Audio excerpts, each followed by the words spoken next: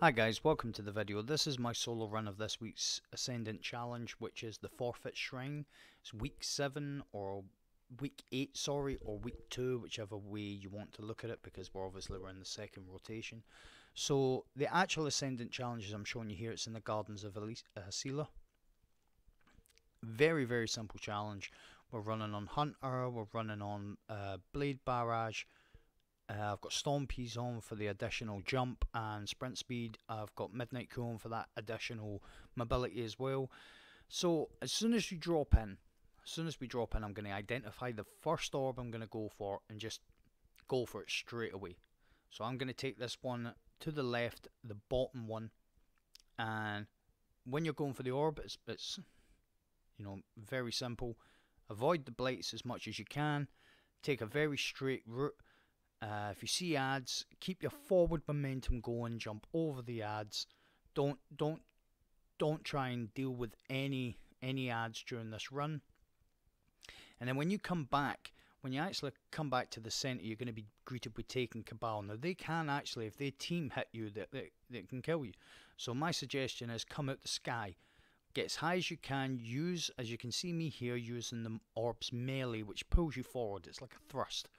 Jump up in the air so that you make it over the Taken Cabal, and use the melee so that you melee onto where you're supposed to slam, because the slam will kill anything that's close to it and you won't have to deal with any ads. So when I was going to the first orb, as soon as we dropped in, I was going to the first orb. Once I picked the orb, I tried to identify the next orb I was going to go for as I was going for the first one, because obviously this was actually my first run of it. You know, it's the first attempt I made. I didn't do this time trial last time because I didn't even know there were time trials. I'd done the first one by complete accident. I just done it really quickly. Didn't realise I'd actually completed a triumph until afterwards. Didn't even identify that it was a triumph, that there was one for each, because we were, Forsaken had just dropped. We didn't really know, much about the triumphs.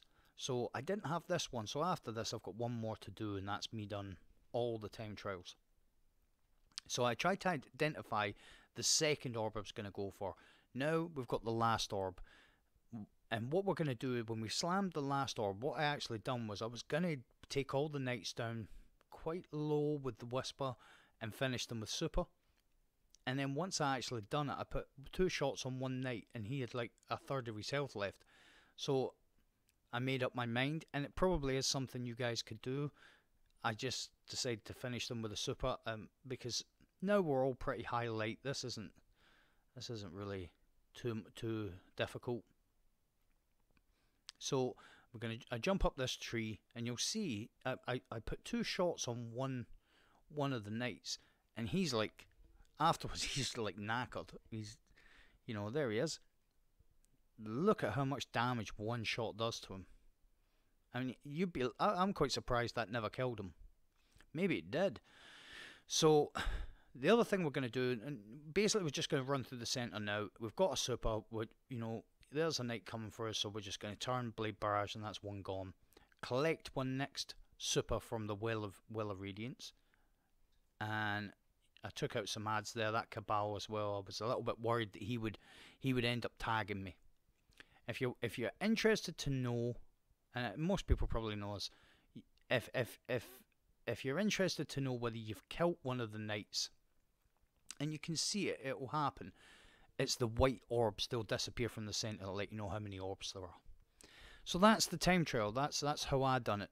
Now, to get the Amkara. So this is the chest. There's the portal. I'm just going to shoot across the map to show you the location of the platform we need to be on. So we're going to take this route to the left.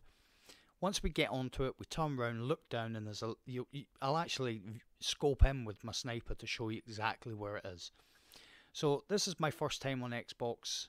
I've been building my PlayStation account, so I came on today, got this done. I've also done the Insight Terminus solo Nightfall, which was a lot of fun. It was a lot easier than I thought it was going to be. So that will be up just after this one. So please give it a look if you're interested. If you've enjoyed this run, a like rating would be awesome. It really helps the video. And don't forget to check out, especially for when it comes back around, my solo guide on how to complete the Shattered Throne. Thanks a lot for watching, guys. I appreciate you as always. You guys are amazing. Take it easy, and I'll see you in the next video.